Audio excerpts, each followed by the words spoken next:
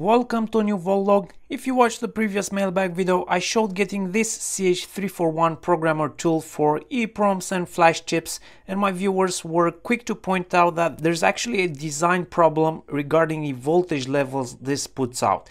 So it appears there's a 3.3 volt regulator on board for providing power to the EEPROM or flash chip connected via the ZIF socket, but the CH341 itself is running at 5 volts, which means it will output 5 volt signals on the data lines.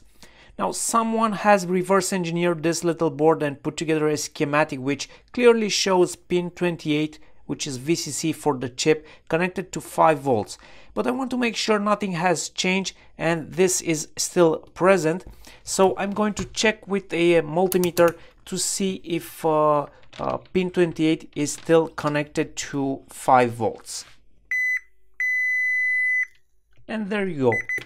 Pin 28 is still connected to 5 volts USB. Now I'm just going to power this programmer from a power bank. And I'm doing that because I want to check the voltage levels it puts out on the data lines. So let's switch the multimeter to measure voltage. I'm going to take a ground from the connector.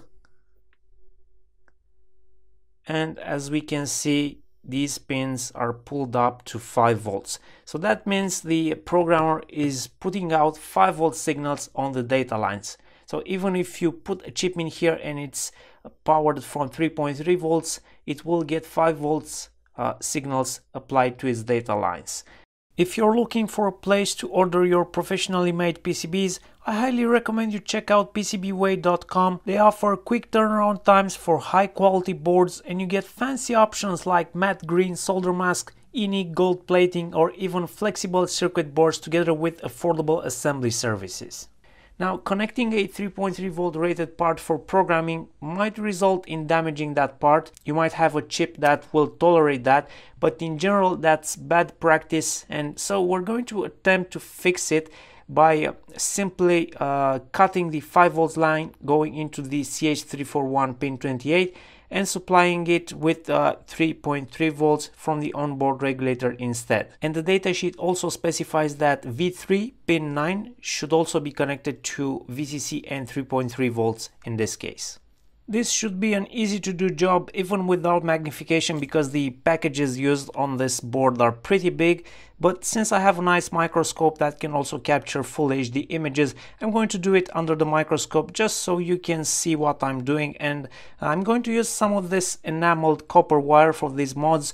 This stuff can be bought online. I'll put a link in the description of the video. This is 0.4 millimeters thick enameled copper wire, but you can also salvage these from a bunch of places like old transformers and old CRT monitors should have some of this stuff inside. So for example, the one I have here is salvaged from an old CRT monitor. So one way to do this mod is to lift pin 28 from the pad, add some insulation between the pin and the pad, maybe some Kapton tape, and then solder a thin wire that will connect pin 28 to 3.3 volts. Messing with the track bringing in 5 volts to the chip is risky because we don't have a board view, we don't know if that track is connected to something else under the chip, so it's best to leave that alone and just lift the pin. So here is a short clip where I lift pin 28 by first adding in some fresh leaded solder and some flux.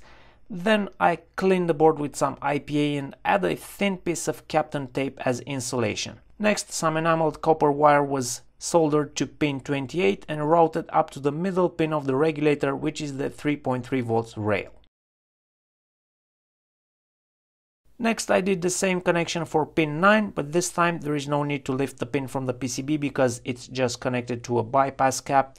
And to finish this off, I would recommend adding some kind of glue to the wires to prevent them from breaking off.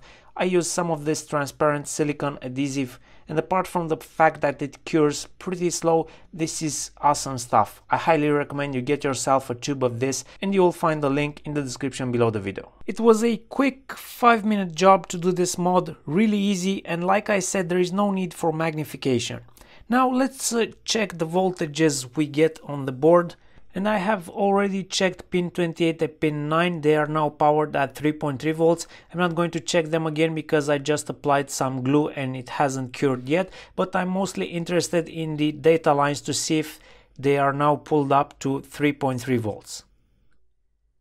And yes, the mod is a success. The data lines are now pulled up to 3.3 volts, which means I can now safely connect 3.3 volts rated parts to this ZIF socket. This is a success and a perfectly good example of the power of the YouTube community. Oftentimes I'm getting really useful feedback from my viewers and I appreciate that.